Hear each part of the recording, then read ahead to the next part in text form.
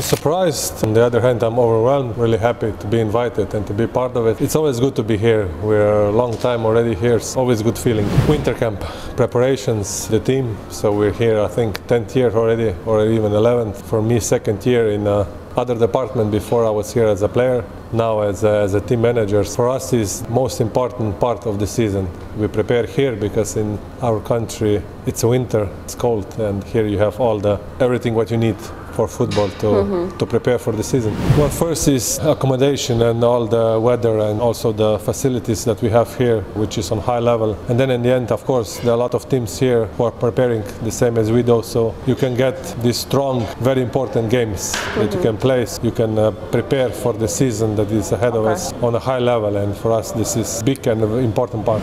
Well, it's not that it's here something extra special, but we trust in what we have. This trust is always the same, and for us this is important. We get all what we need, we get here. We're happy to come back each year, so we got all what we want. I haven't experienced any other, so basically we always come here, but experience basically all other countries. I like the temperament of the people and everything, which is quite close to our country, so we always feel really friendly and basically almost as home.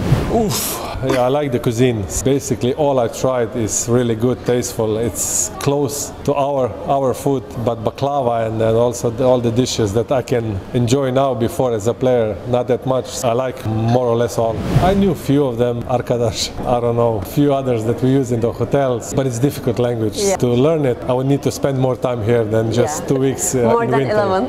Yes, for sure. Before, as a player, I know a lot of them. Played against them, always difficult to play, difficult to compete. This strong mentality. Now, not that much, because Slovenia is still a little bit different level of play than in Turkey. But we're looking to try to get the same results and stuff as Turkish teams do. So the Turkish players at this moment a little bit too high level for our club or our country.